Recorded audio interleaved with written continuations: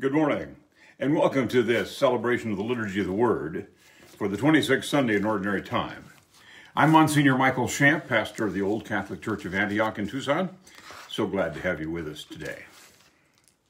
Let us begin with our entrance antiphon from Daniel chapter 3. O Lord, you had just cause to judge men as you did, because we sinned against you and disobeyed your will. But now you show us your greatness of heart, and treat us with your unbounded kindness. Glory be to the Father, and to the Son, and to the Holy Spirit, as it was in the beginning, is now, and ever shall be, world without end. Amen. Let us begin as we always do in the name of the Father, and of the Son, and of the Holy Spirit. Amen. Let us pray today for the peace of the kingdom, which we have been promised. Father of our Lord Jesus Christ, in your wonderful, unbounded mercy, you have revealed the beauty of your power, through your constant forgiveness of sin. May your power of this love be in our hearts, to bring your pardon and your kingdom to all that we meet. We ask this through Christ our Lord. Amen.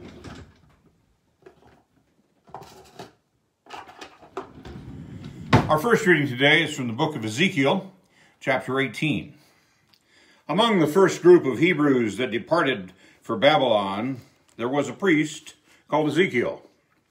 As a wandering preacher, he went from one Jewish settlement to the other, encouraging his people to have faith in God, but also correcting them when he found them guilty.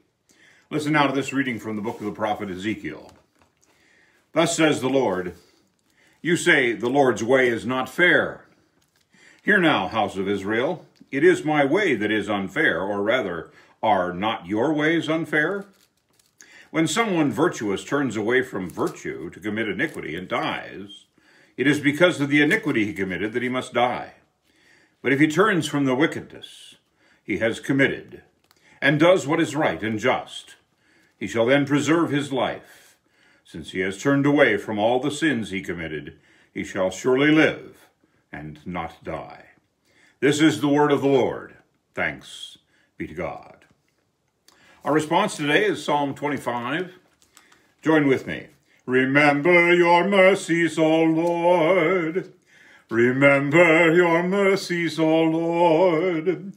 Your ways, O Lord, make known to me. Teach me your paths. Guide me in your truth and teach me. For you are God, my Savior.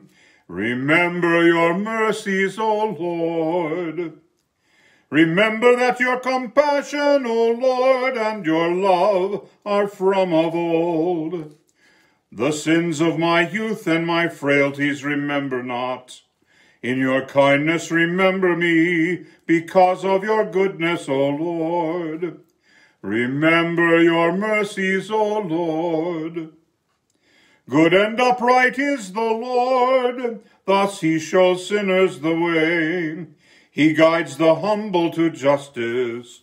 He teaches the humble his way. Remember your mercies, O Lord. Our second reading today is from the book of Philemon.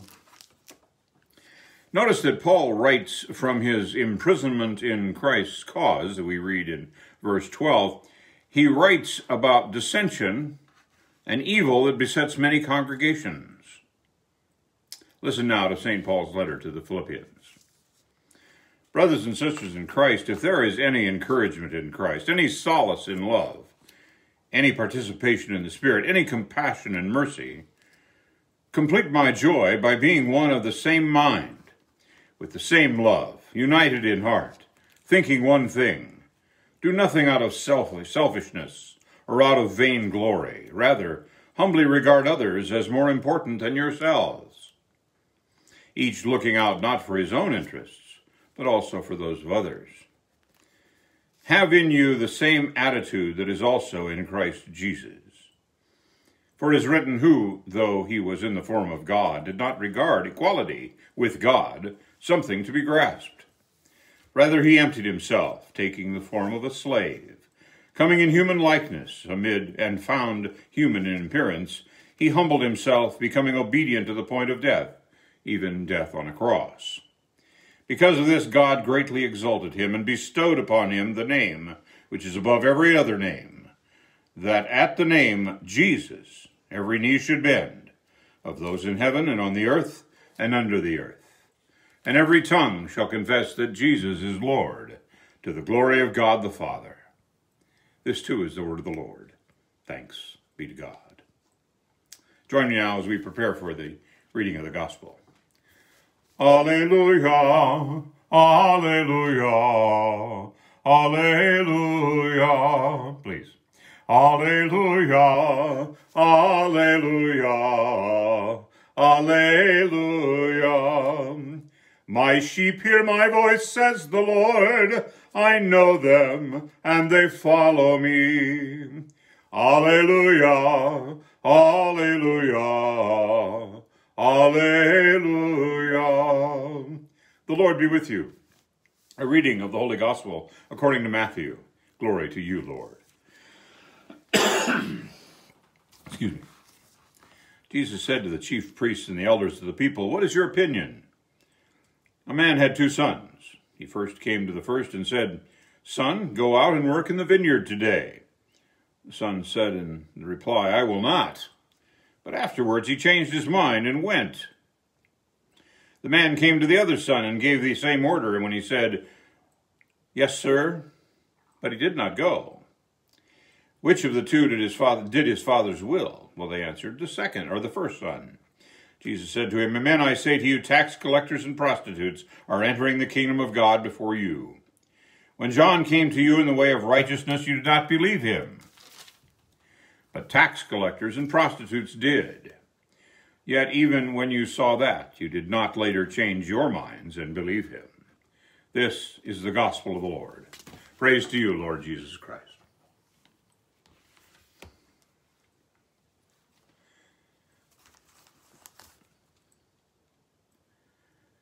I say unto you, prostitutes and tax collectors will be entering the kingdom before you. In the name of the Father, and of the Son, and of the Holy Spirit. Amen. Our Lord here is giving a parable about responsibility, particularly obedience of one son to do his father's will, whereas the other one, who said, "No, I wouldn't do the father's will," in fact repented of his negative response and did the father's will. Whereas the first one that agreed to do it went away and did not. Perhaps he thought someone else would do the work. We put great stock in each other relative to our word or our promise to live up to those things that we are obligated to do, either by choice of our own or by virtue of the fact of our responsibility based upon our position in the world. But if we do not live up to that responsibility, then our opinion in the eyes of others, the opinion of us, rather, in the eyes of others, will be diminished, and rightly so. For if one cannot be trusted, then in fact it's very difficult to deal with such a person. One has to be given a slight, if you will. You must deal with everything that someone says with a grain of salt, so the saying goes. You must not, in fact, put your stock in that particular promise. That particular person's word is of no value. Well, this is something that we certainly do not want to cultivate in our lives. We want to cultivate our lives around the fact that we are honest, straightforward people, and that we do what we say we're going to do. Now, in the case of this particular parable, when the first son refused to do what his father said, he was in fact obeying a direct order. Well, depending upon his responsibility to the father, if he lived at home, for example, or if in fact he was a regular employee of the father, to not follow the orders given to one by a superior, just out of determination not to do it, is wrong in the essence.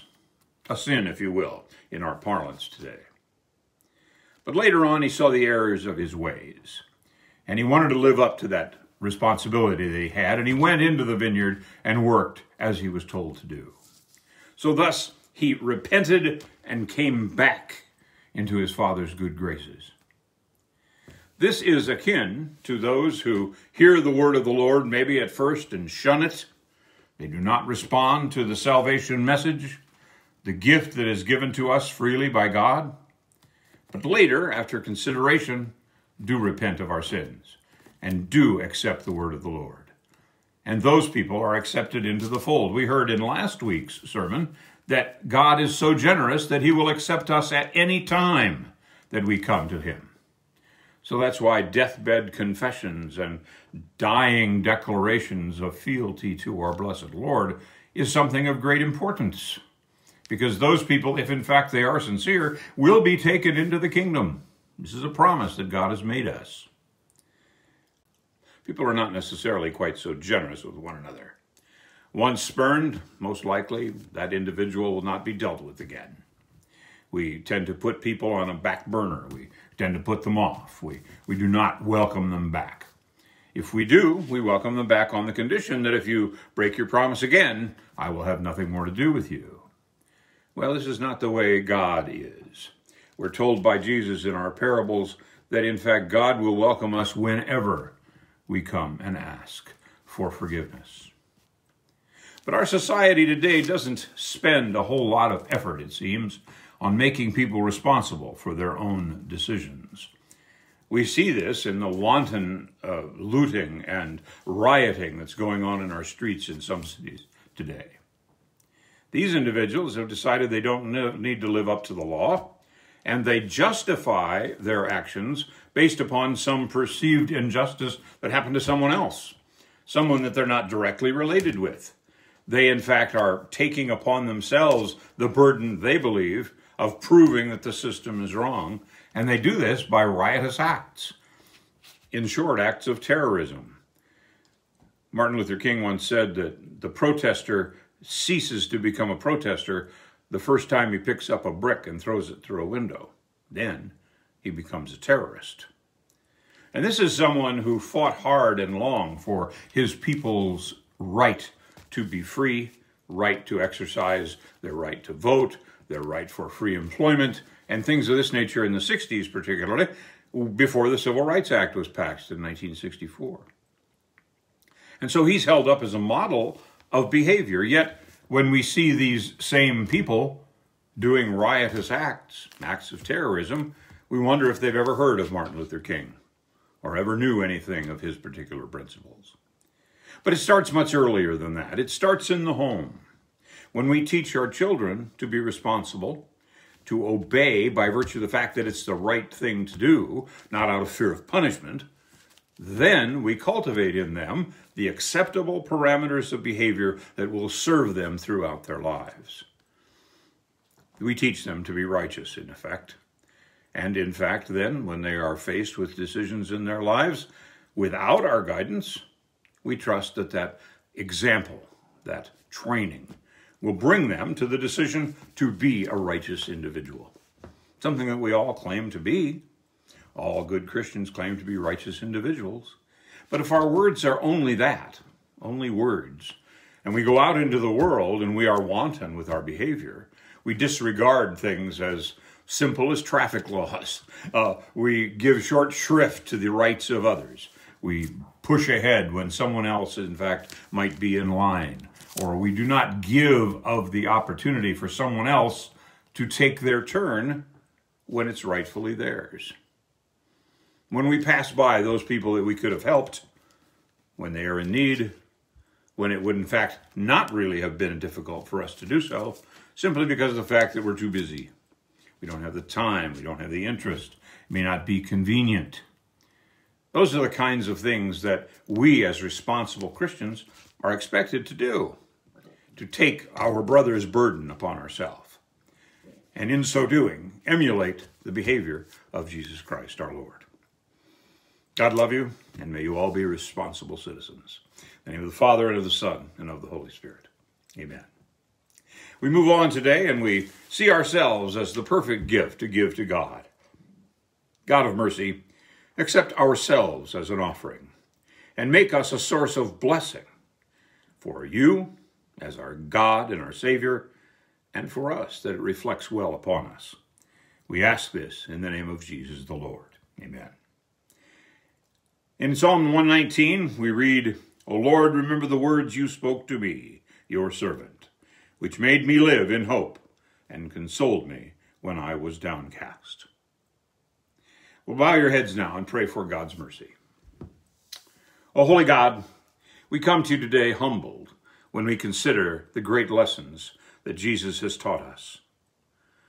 We see ourselves as unworthy for the gift of salvation, but you have taught us that through our faith and our actions, thereby our good deeds showing that we have faith, we will be made more worthy for that holy gift.